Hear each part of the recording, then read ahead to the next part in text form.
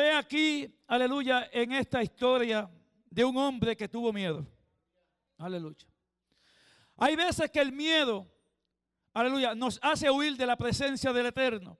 Y otras veces el miedo nos hace acercarnos al Padre Celestial. Aleluya. Y a veces huimos y no sabemos por qué huimos. Alabado sea su nombre. Pero Yahweh sabe todas las cosas. Aleluya. Vemos al profeta Elías, aleluya, en un momento de dificultad, de problema, aleluya, que tuvo que huir, aleluya, para salvar su vida.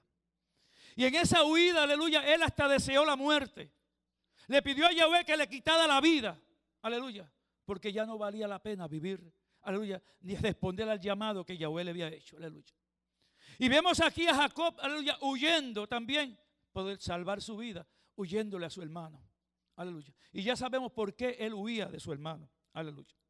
Pero ¿qué sucede en muchas ocasiones? Aleluya, que en medio de esa huida, Yahweh está presente y tú y yo quizás no lo sabemos, que Yahweh está en medio de esa huida, aleluya. Yo tuve que huir de Puerto Rico. Yo tuve que huir de Puerto Rico. Y le hablo por experiencia propia. Aleluya. Yo no sabía por qué yo huía, pero yo tuve que huir de Puerto Rico. Hace 22 años que estoy aquí, ¿verdad? Aleluya. Huyendo. Aleluya. Llegué aquí. Aleluya. Porque a veces huimos y es que en medio de esa huida, Yahweh lo que quiere es prosperarnos a nosotros. Yahweh tiene un propósito con esa huida tuya y con esa huida mía. Aleluya. Porque Él sabe el propósito, aleluya, y el llamado que le tiene a cada uno de nosotros.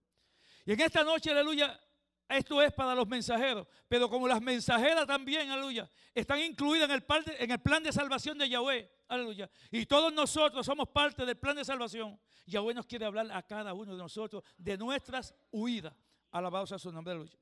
Hay un proverbio entre los hombres que dice, la desesperación del hombre es la ocasión de Yahweh. A veces tú y yo nos desesperamos por cualquier situación, por cualquier problema, aleluya. Y en medio de esa desesperación, aleluya, está Yahweh envuelto, aleluya. Es la acción que Yahweh quiere proveernos a nosotros y no nos damos de cuenta, aleluya. Cuando se hallaban en medio del fuego, aleluya, y entre leones, Yahweh libró a los hijos, aleluya, hebreos. Fue en medio, aleluya, del pozo de los leones. Fue en medio del fuego que Yahweh libró a aquellos jóvenes. Aleluya. En medio del problema, de la situación. Si alguien me trae agua. Fue mientras apedreaban a Esteban. Aleluya. Que el Eterno abrió los cielos ante él. Aleluya. Alabado sea su nombre. Fue mientras apedreaban a Esteban que Yahweh abrió los cielos ante él. Aleluya. ¿Quién creía que en medio de aquel sufrimiento de aquel varón del Eterno iba a estar Yahweh envuelto en ese asunto? Aleluya. Un hombre siendo apedreado, un hombre, aleluya, sufriendo, aleluya, por la causa del Eterno, aleluya. ¿Y qué sucedió? Que en medio de ese sufrimiento fue cuando él vio los cielos abiertos, aleluya. Y Yahweh se manifestó a su vida de una manera especial. Fue cuando Juan estaba, aleluya, en el exilio, en aquella isla de Patmos, que vio la revelación. Aleluya. En aquel momento allí fue cuando Yahweh se les reveló a Juan. Aleluya. Preso, solo. Alabado sea su nombre. Aleluya. Fue cuando el sol se había puesto sobre el camino de Jacob que él vio aquella escalera. Ya se había puesto, aleluya, el sol en la huida que llevaba este hombre. Él no sabía hacia dónde iba. Él no sabía qué camino llevaba. Alabado sea su nombre. Pero Yahweh, aleluya, lo estaba vigilando de cerca. Como Yahweh nos vigila a cada uno de nosotros. Yahweh estaba vigilando los pasos de aquel hombre. Yahweh estaba vigilando la huida de aquel hombre. Él no estaba solo y él se creía solo, aleluya. Tú no estás solo, hombre. Tú no estás sola, dama, aleluya. Yahweh está vigilándonos a cada momento. Cada paso que tú y yo damos, Yahweh está presente vigilando nuestros pasos, aleluya. Y a veces no lo vemos de esa manera.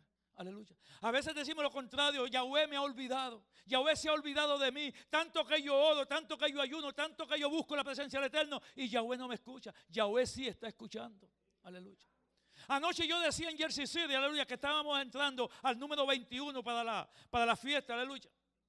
Y yo decía, aleluya, 21, ayer, sí, aleluya, comenzando el Shabbat, estamos entrando en el 21, aleluya. Digo, terminando el día 21. Alabado sea su nombre. Y yo le decía a ellos que el número 21 tiene un significado grande. Aleluya. Porque cuando Daniel estaba orando, Aleluya. Aquella respuesta de Daniel tardó 21 días. Aleluya. Quizá para Daniel fueron 21 días en recibir aquella respuesta, pero tuvo lo que él estaba esperando. Aleluya. Y por eso nosotros no podemos desesperarnos en este camino. Tenemos que esperar pacientemente en Yahweh. Y Jacob, aleluya, en esa huida, cuando se puso el sol, fue que él pudo ver la gloria de Yahweh manifestada. Él se quedó dormido, aleluya. Y no sabía, aleluya, que el cansancio lo había agotado. Aleluya.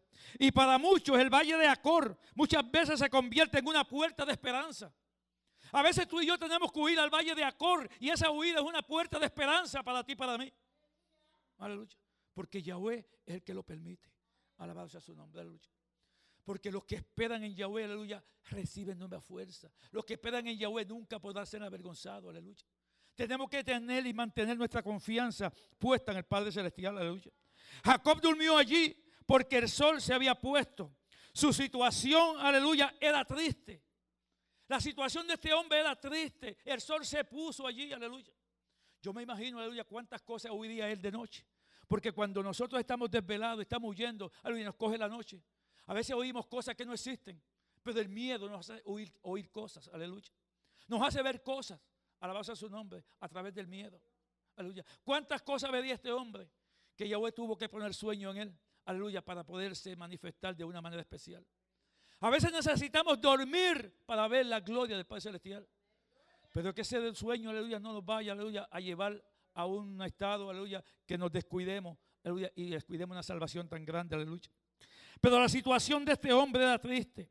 Era un fugitivo porque estaba escapando por su vida. Este hombre se había convertido en un fugitivo porque estaba escapando por su vida. Su hermano lo buscaba para quitarle la vida. Aleluya, por la traición que se sintió traicionado ese hermano. Aleluya. Pero Yahweh estaba en medio de toda esta situación. Aleluya. Aleluya. La noche lo alcanzó en un lugar triste y lejano. Aleluya. Lejano de su tierra, lejano de su familia, lejano de su hogar. Aleluya. Y allí lo alcanzó la noche. Alabado sea su nombre. ¿Qué pasaría por la mente de este hombre? No lo sabemos. La escritura no da detalles. Aleluya. Pero la tristeza sería grande. Me imagino que la tristeza sería grande para este hombre. Aleluya. Hay lugares, aleluya, y experiencias a las que muchas veces, aleluya, corremos nosotros sin pensar. Aleluya. Hay lugares y experiencias que corremos a veces sin pensar. Aleluya. ¿Por qué yo estoy corriendo hacia allí? ¿Por qué yo estoy escapando hacia allá? ¿Por qué yo estoy yendo por este camino? Aleluya. Y a veces no sabemos qué es lo que está sucediendo. Aleluya. Muchas veces esos lugares son señalados por Yahweh para poder encontrarse con nosotros. Es Yahweh el que ha señalado ese lugar para encontrarse contigo y conmigo. Aleluya. Y no nos damos de cuenta. Yahweh había, aleluya, buscado ese lugar para que aquel hombre escapara y llegara hasta aquel lugar, porque Yahweh quería encontrarse con él allí. Aleluya. Era un encuentro personal de un tú a tú con él que Yahweh quería tener. Y tenía que sacarlo de ese lugar. Tenía que hacerlo huir. Aleluya. Para poder encontrarse con él. Porque muchas veces nos acomodamos. Muchas veces, aleluya, buscamos, aleluya, la bendición cerca. Aleluya. Y muchas veces tenemos que buscar y luchar por ella. Alabado sea su nombre. Y este hombre tuvo que luchar, aleluya, por esa salvación. Aleluya. Puede ser, aleluya, un amigo. Puede ser algún lugar de reunión, aleluya, que nosotros escapemos. Pero a veces tenemos que escapar, aleluya. Mayormente son en los periodos de prueba y de aflicción que tenemos un encuentro con Él. Aleluya. A veces si nuestra vida está bien, aleluya, no tenemos por qué llegarnos al eterno. Pero a veces hay una situación difícil en tu vida y en mi vida que nos hace buscar al Padre Celestial. Aleluya. Algún problema, alguna enfermedad. Muchos han venido a este camino por una enfermedad, buscando, aleluya, la sanidad. Y Yahweh los ha alcanzado en ese momento. Muchos han venido, aleluya, porque necesitan, aleluya, una restauración en su propia vida. Aleluya. Yo vine a este camino porque no sabía por qué venía, aleluya. Pero vine porque había un matrimonio destruido de mi parte. Aleluya. Y mi esposa llegó a este camino, aleluya, buscando la solución para ese matrimonio. Y buscando la solución para levantarme a mí. Aleluya. Alabado sea su nombre. Y muchas veces no sabemos cuál es el motivo por el cual tú has llegado aquí. Alabado sea su nombre, aleluya. Pero a veces es para tener un encuentro con el Padre Celestial. Ese momento de prueba. Alabado sea su nombre. Aleluya. Yo pasé por una situación difícil. Cuando yo, aleluya, me aparto de los caminos del Eterno y el Eterno pone la mano sobre mi hija. Aleluya. Yo tuve que retornar nuevamente al Eterno porque el Padre Celestial me iba a quitar la Valerie. Aleluya. Un hombre trabajando con el gobierno, con 2 médicos para esa niña, uno en Aguadilla, uno en Isabela, y nadie daba con la enfermedad de esa niña. Alabado sea su nombre. Y era mi desobediencia al Padre Celestial, aleluya. Y yo viéndose esa niña, aleluya, secarse, aleluya, como una rama de árbol seca, aleluya, sin saber por qué. Y yo buscando solución a la ciencia médica, aleluya. Y la solución estaba en una decisión mía y yo no lo sabía, aleluya. Tuve que escapar hacia una cueva, aleluya, allá en el barrio Aceituna de Moca, que había una cueva en la finca del padre del pastor. Y allí tuve que encerrarme en vigilia, vestido de manta, como está nuestra hermana Miriam ahora, aleluya, pidiéndole al Eterno misericordia. Porque el Padre Celestial le dijo a mi compañera, la niña te la quito. Y al Padre Celestial, mi esposa le decía, Padre, ¿cómo tú me vas a hacer pasar por este dolor? Y él le decía, a ti te voy a dar la fortaleza. ¿Qué significaba? Que entonces para mí no había fortaleza. Aleluya. Alabado sea su nombre. Para mí no iba a haber fortaleza, para mí no iba a haber consuelo. Alabado sea su nombre. Pero decidí entonces humillarme a aquel que me llamaba. Aleluya. Y cuando en una noche, aleluya, un sábado, ya terminando el sábado, que íbamos a comenzar el domingo, aleluya, como a las 3 de la mañana, el Padre Celestial usa un varón y me dice, mira, en día verás una obra. En día verás una obra. Aleluya. Alabado sea su nombre. Tuve que huir a la presencia del Eterno para encontrarse conmigo. Y un jueves salgo con mi familia. Un jueves salgo con mi familia, aleluya. Una tarde a dar una vuelta, un día feriado. Y entramos a Adhesivo, a un restaurante a comer. Mi esposa vio mucha verdura, pidió verdura. Aquella niña no comía nada. Salíamos y no comía nada. Aleluya. Y esa niña ese día se dio una abastecida de verdura que nosotros creíamos que la niña se moría. Aleluya. Y de ahí empezó esa niña a florecer, a florecer, a florecer, a florecer. Aleluya. Y cuando yo vi la niña florecida, yo volví y hice así. Aleluya. Y el Padre Celestial volvió e hizo así con ella. Y mi esposa me decía, los pasos se te torcieron. Y yo decía, no, yo no. Y ella me decía, mira a la niña. Mira a la niña. No hacía más que yo darle un paso hacia atrás. La niña volvía a recaer. Tuve que huir a la presencia del Eterno para él encontrarse conmigo. Aleluya. Cuando hice la decisión y vuelvo nuevamente a clamar al Eterno, me dice, esa es la cadena con que te voy a atar a mi camino. Aleluya. Y me ató. Porque ¿qué no hace uno por un hijo? Alabado sea su nombre, aleluya. Porque si no es así, yo hubiese seguido en la vida, aleluya, que llevaba. Alabado sea su nombre, aleluya. Porque yo era la oveja negra de la casa y está mi hermano. Aleluya. Alabado sea su nombre. Pero Yahweh me tenía en sus noticias. Tuve que correr, tuve que huir ante él, aleluya. Porque él lo quería de esa manera para tener un encuentro conmigo, aleluya. Y Yahweh, viendo que yo no podía subsistir en Puerto Rico, me hizo huir a este país nuevamente, aleluya. Y yo había venido ya 3 veces a este país y decía que no me gustaba. Y que para criar mis hijas tampoco me gustaba. Y Yahweh hizo que una naciera en este país. Aleluya. Alabado sea su nombre. Y ahora al revés, cada uno quiere volver a Puerto Rico. A menos que Yahweh no me mande. Aleluya. Alabado sea su nombre. Aleluya. Esas son las cosas que Yahweh hace. Pero este hombre, aleluya, a veces en medio de la situación del problema es que tú y yo corremos hacia Yahweh. Aleluya. Porque el ser humano, aleluya, no sé por qué tenemos que ser así, que es a fuerza de golpe que tenemos que aprender. El ser humano, aleluya, es una forma, aleluya, que solamente Yahweh lo puede entender porque Yahweh fue el que lo hizo. Pero el ser humano no puede entender al otro ser humano, aleluya, porque siempre lo que queremos es, aleluya, como aleluya, esta persona que le gusta que den golpes. El masoquista, aleluya. A veces nos convertimos en masoquistas recibiendo golpes. Y de esa manera es que queremos entrar, aleluya. Pero Yahweh no quiere eso. Aleluya. Jacob vivía una vida de engaño, sin sinceridad, sin éxito, de constante terror, aleluya, de ser descubierto por su hermano. ¿Qué vida es esa? Que yo esté, aleluya, en una vida constante terror, alabado sea su nombre. Una vida sin sinceridad, alabado sea su nombre, aleluya. Una vida sin éxito, porque tengo que estar huyendo. Eso no es vida. Yahweh no quiere eso para sus hijos, Yahweh no quiere eso para su pueblo. Yahweh quiere tranquilidad, felicidad. Yahweh quiere que seamos bienaventurados. Bienaventurado es feliz, contento, alegre. Aleluya. Eso es la bienaventuranza, aleluya. Ahora yo te pregunto, aleluya. ¿Se está poniendo el sol sobre tu esperanza? ¿Se está poniendo el sol sobre tu esperanza? Aleluya. Hay que correr. Hay que acudir a Yahweh, aleluya. Porque Él es el único método, aleluya, que nos puede llenar. Que nos puede abrir las puertas de los cielos, que pueda alumbrar en medio de la tiniebla. Aleluya, porque la presencia de Él, aleluya, alumbra la tierra, aleluya. Se está poniendo la noche de miedo y desesperación sobre tu vida. No tiene por qué. Corre, escóndete en Yahweh, aleluya. Que Yahweh es fiel y poderoso para ayudarnos, aleluya. Descansa, mira hacia arriba. Jacob descansó, miró hacia arriba, aleluya. Y en ese sueño pudo ver aquella escalera, aleluya. Allí en la soledad, en la oscuridad, él vio una escalera que estaba apoyada en la tierra y su otro extremo tocaba el cielo, aleluya.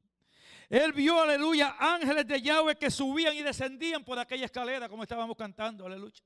Alabado sea su nombre. La Biblia dice, aleluya, que son espíritus ministradores enviados para el servicio y a favor de los que son herederos de la salvación. Esos espíritus, esos ángeles que Jacob vio allí, aleluya, están al servicio tuyo y al servicio mío. Aleluya. Porque son mensajeros de Yahweh para ayudarnos, para sostenernos. En el momento de la dificultad, aleluya, ellos están ahí para ayudarnos, para cogernos de la mano y pasarnos al otro lado. No estamos solos, mi hermano. A veces nos sentimos solos y no estamos solos. El ángel de Yahweh está ahí, aleluya. Solamente hay, aleluya, que temerle a Yahweh. Porque dice que el ángel de Yahweh, aleluya, aleluya, está alrededor nuestro, alrededor de aquel que le teme.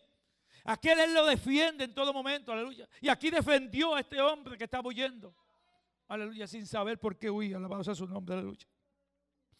He aquí, aleluya, ángeles de Yahweh. Aleluya, el verso 13 dice, he aquí Yahweh estaba en este lugar. Aleluya, perdón. Dice, he aquí Yahweh estaba en lo alto de ella, de aquella escalera. Mira qué preciosa bendición tuvo este hombre en esa huida. Vio esa escalera, vio ángeles que bajaban y subían por esa escalera.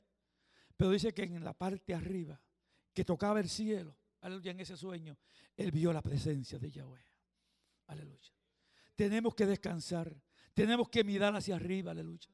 Tenemos que buscar, aleluya, que Yahweh sea el que nos edifique, que Yahweh sea, aleluya, el que nos dirija. Aleluya, que nosotros vayamos al lugar que Yahweh quiere que nosotros vayamos para tener un encuentro personal con Él. Aleluya. No, yo no voy para allá. Yo no voy para México. Yo no voy para Honduras. Yo no voy para Puerto Rico. Yo no voy para ningún sitio. Aleluya. Que me bendiga aquí. Yahweh es el mismo. Si la bendición que tiene para mí, que me la dé aquí. Aleluya. Pero Yahweh quiere bendecirte. Tiene un encuentro mejor contigo y conmigo. Aleluya. Mi compañera dice que si nos hubiésemos quedado en Puerto Rico, aleluya, no se hubiese logrado el ministerio que Yahweh tenía de parte mía, conmigo, aleluya. Porque le digo, yo se lo he dicho muchas veces a ustedes, aleluya, cuando Yahweh me dijo, para obrero te quiero, yo dije, no, con lo que sufre un pastor, yo pastor no. Y yo me escondí del Eterno. Yo no quería, alabado sea su nombre.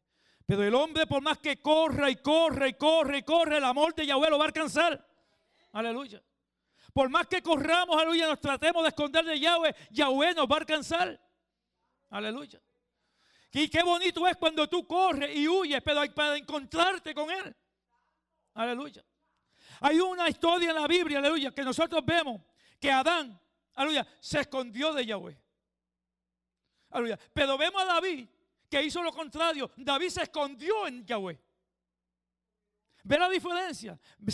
Uno se esconde de Yahweh, el otro se esconde en Yahweh. David se escondió en Yahweh. David entendió que fuera de Yahweh, aleluya, no hay quien salve, no hay quien salve, aleluya. Y eso tenemos que nosotros, aleluya, en nuestra huida, escondernos en Yahweh. No huirle a Yahweh, porque si huimos de Yahweh, fracasamos, aleluya. Hay que escondernos en Yahweh, aleluya. Cuando aquel hombre, aleluya, se subió a aquel árbol sicomoro, alabado sea su nombre, era necesario, porque Yahshua iba a pasar por allí. Y Yahshua le dijo, aleluya, desciende a prisa, porque hoy es necesario que yo entre a tu casa. Aleluya. Y Yahweh está llamando a prisa a sus hijos. Yahweh está llamando a prisa a su pueblo. Aleluya. Para que descendamos a la presencia de Él. Aleluya.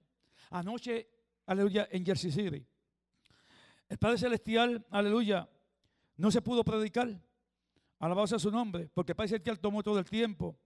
Aleluya. Y usó a mi compañera que la sacó del banco, aleluya, y trajo, aleluya, lo que le había sucedido al profeta cuando fue a la casa del alfarero. Aleluya. cuando Yahweh le dice al profeta que baje a la casa del alfarero. Le dijo, levántate y vete a la casa del alfarero. Esta es la casa del alfarero.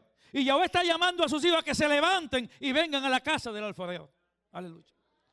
Porque nuestra vasija tiene que ser nuevamente restaurada. Quizás tengamos una grieta en nuestra vasija y Yahweh quiere restaurar esa vasija. Pero Yahweh quiere que vengamos a la casa del alfarero. Y aquí está el alfarero para arreglar la vasija. Aleluya. Porque puede que nosotros como ser humano seamos vasijas individuales. Aleluya. Quizás yo tenga una grieta que yo no la vea, pero Yahweh la está viendo. Quizás tú tengas una grieta que no vea, pero Yahweh la está viendo. Aleluya. Pero cuando Yahweh nos junta aquí a todos completos, aleluya, es para que nosotros seamos una sola vasija, porque estamos frente al alfarero, aleluya. Alabado a su nombre. Y es necesario levantarnos nuevamente y llegar a la casa del alfarero. Porque el alfarero está sentado en la mesa, se está sentado en la rueda, aleluya. Pero acuérdate de una cosa, aleluya. Hay un cántico que dice, aleluya, voy a hacer de ti un vaso nuevo. Pero en el proceso te voy a hacer llorar, porque por el fuego te voy a hacer pasar. Aleluya. Y para que la vasija nuevamente vuelva a restaurarse, a veces tiene que romperla. Y romper una vasija duele, duele. Aleluya. Ponerla nuevamente, aleluya, en las ruedas para darle la forma que ese alfarero quiere. Aleluya. Cuesta, alabado a su nombre. Meterla luego al horno, porque no se queda ahí en las ruedas. Va a meter al horno nuevamente. Alabado a su nombre. Para que tome entonces forma, se fortalezca, se haga fuerte. Aleluya. Y tenemos que a veces ser, aleluya, sometidos nuevamente al horno para recobrar fuerza nuevamente. Aleluya. Y poder seguir hacia adelante. Aleluya. Porque el tiempo es corto. El tiempo es corto. Aleluya. Alabado a su nombre. Mientras mi esposa, aleluya, estaba ministrando, yo pude ver, aleluya, aquel personaje vestido de brown. No de blanco. Aleluya. Pero de espalda, como una color como la manta de la hermana Miriam. Aleluya. Y vemos a través de las películas que estos alfareros y los que bregan en haciendo de esto en el yunque, en el fuego, se ponen unos overoles, aleluya, de colores. Y así yo pude ver ese personaje que se paseaba por la nave. Aleluya. Con esa ropa brown. Pero vi las espaldas solamente, aleluya. Y yo decía, el alfarero está, aleluya, en este lugar. Y el alfarero está en este lugar. Aleluya. El alfarero está en este lugar. Tenemos que ponernos en las manos del alfarero. Si nos ponemos en las manos del alfarero, aleluya, Él va a restaurar. Él va a quitar, aleluya. No va a haber grieta, aleluya. Y vamos a hacer una vasija, aleluya, alabado a su nombre. Que demos gloria y honra para Él, aleluya. Una vasija, aleluya, que no tenga Yahweh, aleluya, de qué decir tengo que romper esta vasija. Que Yahweh no tenga que decir me arrepiento de haber hecho esta vasija, aleluya. Una vasija, aleluya, sincera de Yahweh, aleluya. ¿Sabe que de ahí viene la palabra sinceridad? Aleluya. Los artesanos, aleluya, tenían la costumbre de que hacían una vasija o un cántaro, aleluya, se agrietaba, aleluya, y le metían cera. Aleluya. Le metían cera a esa grieta, alabado a su nombre, y ahí tapaban la falta de esa grieta, alabado a su nombre. Y el que venía y la veía bien bonita, la compraba, sin saber que esa vasija tenía una grieta, aleluya, porque le habían puesto cera. Pero si la miraban al sol, se iban a dar de cuenta que la vasija estaba quebrada. Aleluya. Porque la cera, aleluya, ante la luz no puede permanecer. Y nosotros somos esa vasija, aleluya. Que no haya, aleluya, ningún tipo de cera en nosotros. Que seamos sinceridad, aleluya, delante del Eterno. Que no tengamos nada, aleluya, que nos contamine, aleluya. Pero Yahweh le dice a este varón, yo estoy contigo y te guardaré. Yo estoy contigo y te guardaré. Quizás lo menos que él esperaba oír era esas palabras. Quizás, aleluya, en su vida él no pensaba ver la escalera. Quizás en su vida menos esperaba oír estas palabras. Yo estoy contigo y te guardaré. No te dejaré, no temas. Qué palabras lindas, aleluya, para una persona que está huyendo, tratando de escapar por su vida, aleluya. No temas, aleluya. Yahweh está en este lugar y yo no lo sabía. Este lugar es terrible. Esto es casa de Yahweh, es puerta del cielo, dijo este hombre, aleluya. La gratitud, el agradecimiento, aleluya, constriñeron el corazón y el privilegio de este viajero. Aleluya, alabado sea su nombre, aleluya. Esto hizo que él levantara columnas de alabanza en el nombre de aquel, aleluya, que por gracia lo bendijo. Tenemos nosotros que levantar columnas de alabanza por aquel, aleluya, que nos bendice a diario. Estamos levantando columnas de alabanza. Estamos levantando columnas de alabanza, aleluya. Porque alabar no solamente es cantar, mi hermano. A veces creemos, aleluya, que alabar al Eterno es venir y que darle un cántico, aleluya. No, aleluya. Tú, aleluya, alabas a Yahweh, aleluya, de todas maneras. Yahweh, te doy gracias, aleluya, por los alimentos. Yahweh, tú eres grande. Yahweh, tú eres poderoso. Yahweh, tú eres rey. Yahweh, tú eres el creador del cielo y de la tierra. Estamos alabando a Yahweh. Tenemos que levantar, aleluya, columna de alabanzas a Yahweh. Reconociendo que Yahweh es grande, que es poderoso, aleluya. Y este hombre levantó columna de alabanza, aleluya, a la presencia del Eterno, aleluya. Debemos levantar, al igual que Jacob, columna de alabanza ungida, aleluya, a través de la canción, a través de la alabanza, aleluya. ¿Dónde están las columnas que la bondad de Yahweh, aleluya, nos ha mandado a levantar? ¿Dónde están? Aleluya, están a la vista de los que pasan. Ya, él levantó aquello, aleluya, y quedó allí a la vista de los que pasaban por aquel lugar. Y tú y yo tenemos que levantar esas columnas que estén a la vista de aquellos que pasan. Es nuestro trabajo, es nuestro diario caminar, aleluya. Que sean columnas que todos las vean. Al que aquel que cruza por tu lado vea una columna de alabanza. Alabado sea su nombre, aleluya. Hizo Jacob voto diciendo: si fuere Yahweh conmigo, Yahweh será mi Elohim, aleluya. Y nosotros tenemos que hacer lo mismo con ese convenio, aleluya. Si fuere Yahweh conmigo, Yahweh será mi Elohim, aleluya. Porque Moisés en cierta ocasión dijo, aleluya, si tu presencia no va conmigo, yo no voy. No nos saque de este lugar, aleluya. Tenemos que buscar la presencia de Yahweh en todos nuestros actos, aleluya. En esa huida tenemos que buscar la presencia de Yahweh. Porque en esa huida vamos a tener un encuentro con Yahweh. Quizás no sepamos, como dije ahorita, por qué huimos, aleluya. Pero qué triste cuando dice que huye el impío sin que nadie lo persiga, aleluya. Porque ese no sabe para dónde está huyendo. Alabado a su nombre. Pero nosotros sí huimos, aleluya, huimos hacia abajo de la sombra de esas alas. Porque debajo de la sombra de las alas de Yahweh es que estamos seguros. Aleluya. Cuando nosotros, aleluya, está lloviendo, el sol está fuerte, aleluya. Hay muchas personas, muchas mujeres que usan una sombrilla para taparse del sol. Porque si salen del sol se queman, aleluya. Y las alas de Yahweh, aleluya, son como sombrilla para nosotros, como, aleluya, como ese paraguas para protegernos. Si nos salimos, aleluya, debajo de la sombra de las alas de Yahweh, el enemigo nos puede hacer daño. Como la persona que se sale debajo de la sombrilla se moja, si está lloviendo fuerte, aleluya. Pero si se mantiene debajo de ese paraguas, aleluya, no se va a mojar. Y nosotros tenemos que abrigarnos debajo de las alas del Altísimo, aleluya. Y ahí estaremos seguros. Que Yahweh nos bendiga, que Yahweh nos guarde, aleluya. Le dije que si aquel hermano predicó pequeño, yo iba a predicar más pequeño todavía, aleluya. Pero que la gloria sea para nuestro Padre Celestial.